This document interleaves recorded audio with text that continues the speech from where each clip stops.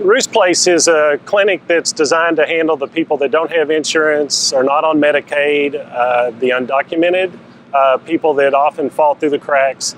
And to be able to have services like this that we can help direct our patients to is a real benefit for us. There's a significant population that's the working poor here in Hood County, and they're underserved.